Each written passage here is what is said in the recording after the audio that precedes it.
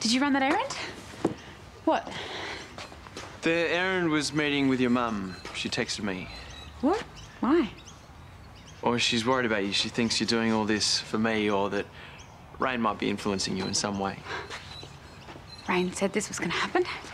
She said people were going to try and badmouth her. Mum is just scared of change and she's projecting her own stuff. No, I don't think it's that. I know Rain. I know how convincing she can be.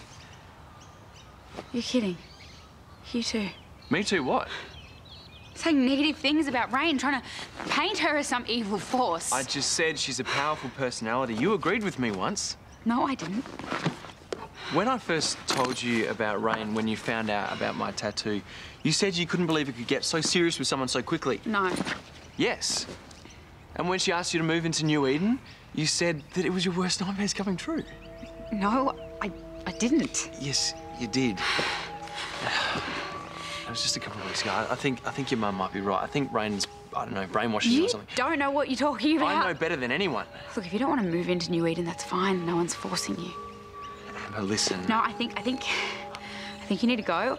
I need to think. I need to meditate. Amber, listen. No, just go.